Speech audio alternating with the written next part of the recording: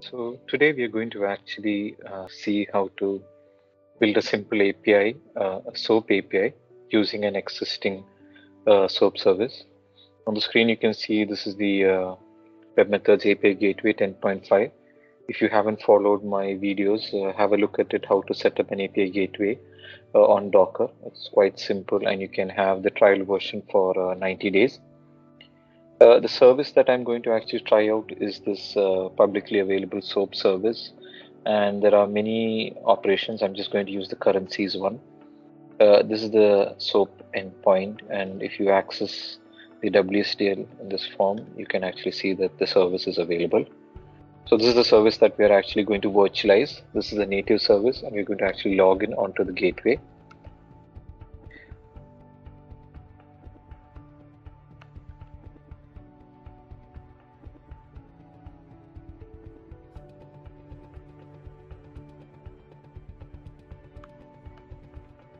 So now I've logged in onto the gateway.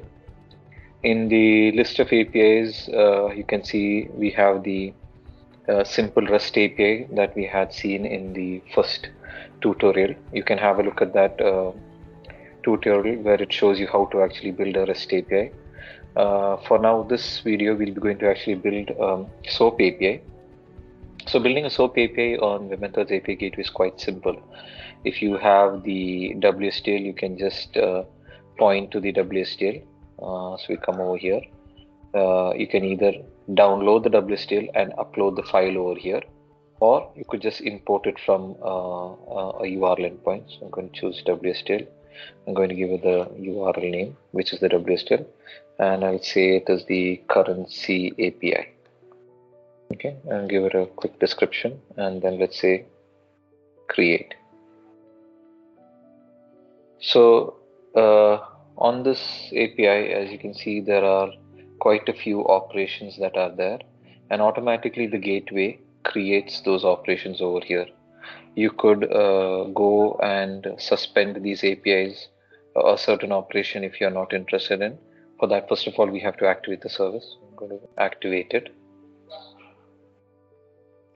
And as you can see, each and every service is there.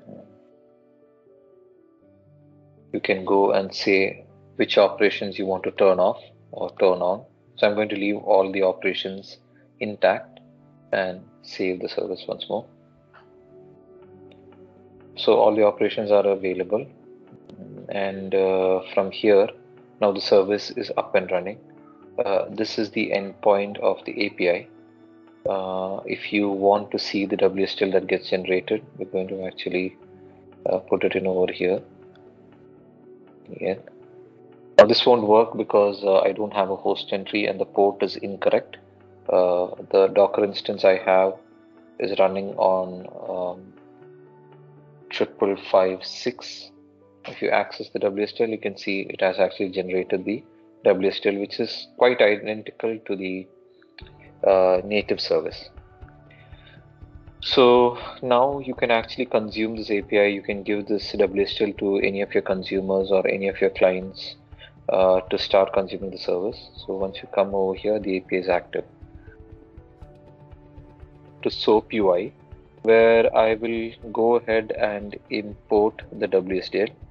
Let's say this is the gateway SOAP API, and I'll go ahead and create the project over here. So it has created the project.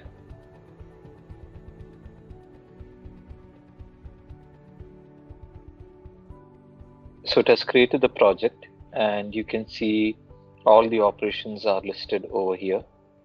Now, if I were to go and open a service and try to access it, let's see,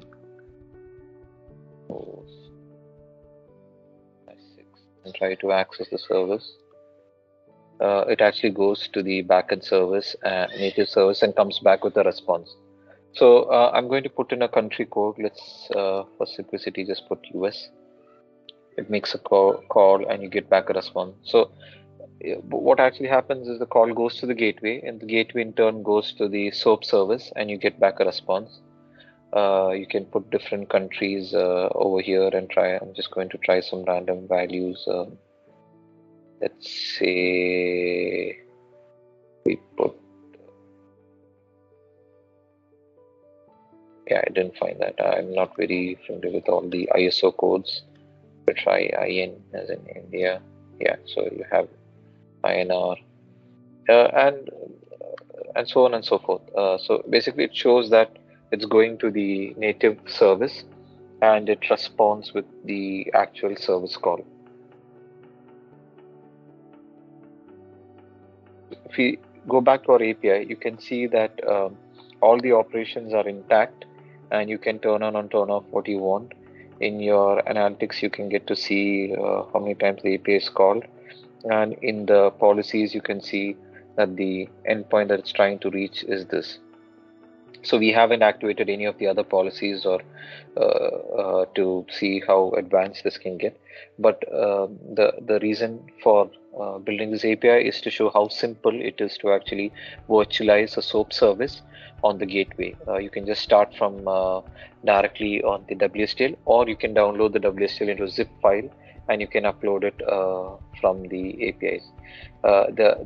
The key thing to keep in mind when you upload the WSDL is that all the XSDs, if there are, for example, any imported XSDs, all of them should be put together in a zip file, and the zip file is what you would actually upload over here. If you just have a WSDL which is one file, you can just put the WSDL as a file and select it over here. But if you have composite XSDs or imported XSDs, you got to actually put them all together in a zip file and then import it over here. And the name of the WSDL should be, or the name of the file name of the WSDL should be referred over here as the name. So give it a try. If you're facing any challenges, let me know with your questions in the comment box, and I can surely help you with them. Thank you. Hope you liked the video. If you'd like more content, please subscribe to the channel and let me know if you have any other queries. Thank you.